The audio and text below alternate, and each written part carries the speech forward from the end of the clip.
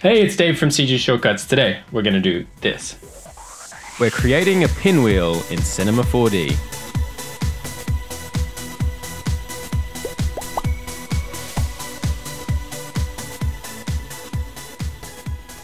Okay, we've got a nice, quick, easy tutorial today. Let's get straight into it. To kick things off, we'll come up here and grab a star. That's got a few too many points. So let's come down here and bring that down to 3. So we've got a nice triangle.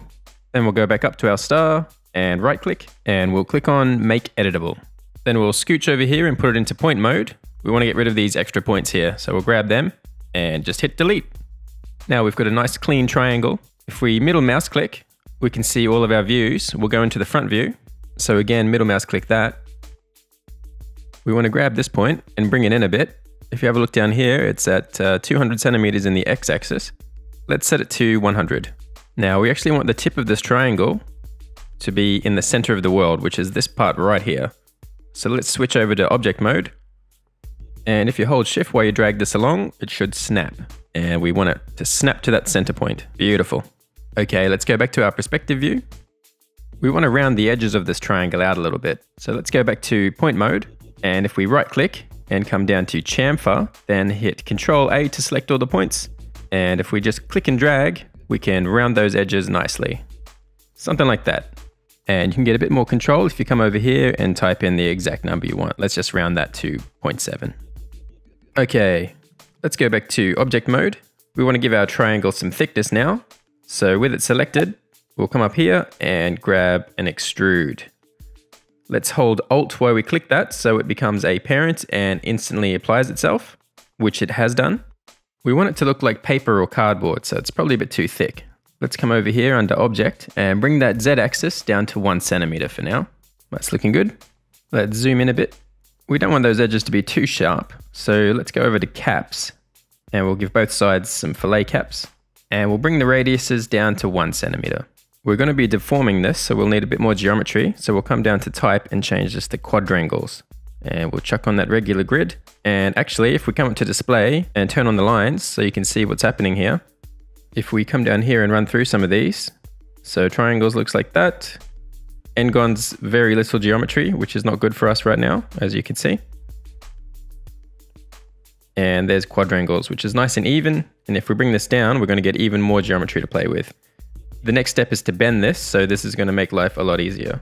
But before we do that, let's come up here and grab a null and we'll grab all this stuff and plonk it in there.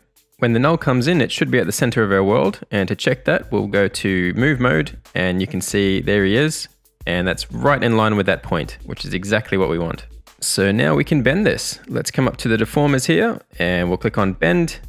And over here, we want to position him right under here in the hierarchy. So it affects our extruded shape. And to test that, we'll come down and play with the strength and you can see that's bending nicely, although it's bending in the wrong direction, as usual when you bring in a bend deformer. So all we have to do is spin that around like so. And if we come back to our bend deformer, we can just resize some of these, something like this. Give that another try and that's bending the way we want it to bend. Although we've got another issue. If you have a look over here, it's going a bit crazy.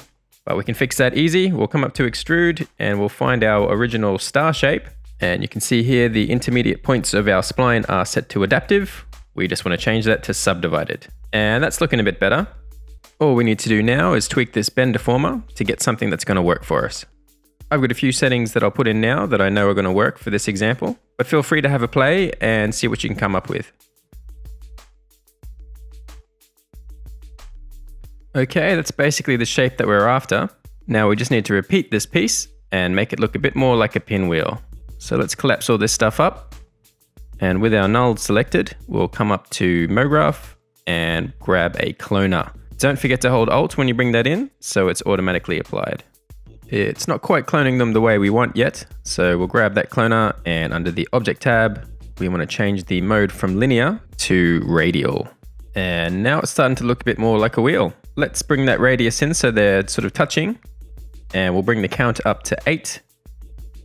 And we can turn those lines off to get a better look at this. And that's basically the overall shape that we're after.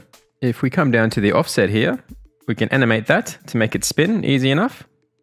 So now we just need to add a handle for it. So let's zoom out a bit, and up here we can bring in a cylinder. And it's just a matter of scaling this down and stretching it out until we get the shape that we're after. Something like that should do us.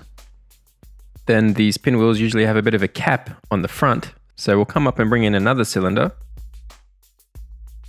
And move that around, drag that out a bit. It's the wrong orientation here, so we can just go and change that to +Z. And again, we'll just scale that down until we get something like that. Now we'll get rid of those sharp edges. We'll come to caps and turn fillet on, and we'll set the segments and radius to 1 and drag that into place somewhere about there. Let's grab the scale tool and just bring that up a little bit. That's looking pretty good to me. Let's grab our cloner again. And if we play with that offset, looking good. Although there's a bit of an issue at the bottom there. Our handle is going through our wheel here. So let's just move that back a bit. Something like that.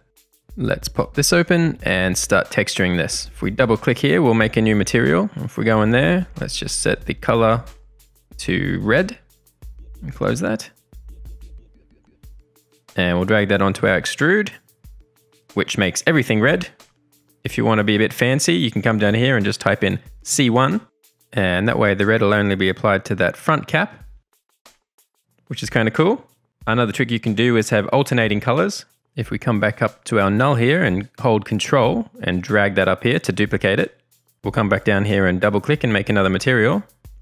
This time we'll set the color to yellow and drag that on our new duplicate. And there you go, looking good.